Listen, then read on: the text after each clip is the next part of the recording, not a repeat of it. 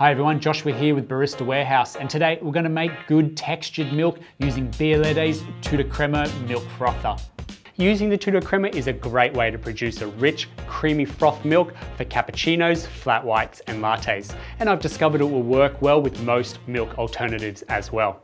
The Tuttocrema has a 1 litre capacity to it, and it is made from aluminium with a smooth matte black finish on the outside and a non-stick Teflon coating on the inside, which keeps the milk from cementing to the inner walls of the frother and ensures an easy clean. To use the Tuttocrema, simply add your milk, and it works just as well for cold as hot milk.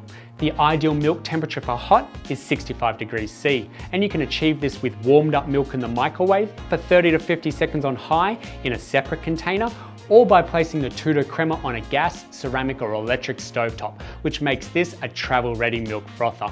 And to get that extra texture in your milk, you just want to pump the handle on top of the Tuttocrema 10 to 20 times at a steady rate.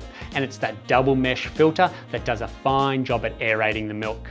Once finished frothing, just give the milk a gentle swirl in the Tuttocrema and perhaps bang the jug down gently on the bench to remove any large bubbles. And with one more quick swirl, you're good enough to serve it, as the handle on the Tuttocrema is heat resistant, so you never have to worry about burning your hands when the frother is hot. Cleanup is as good as a rinse and a wipe out to go again or store it away for next time.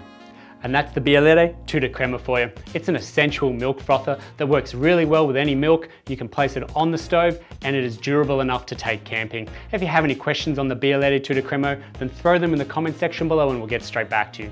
Don't forget to hit that little bell icon on your screen, that way you stay notified when we bring out new videos just like this every week. If you've enjoyed this video, hit the thumbs up. Thanks for following and we'll see you next time.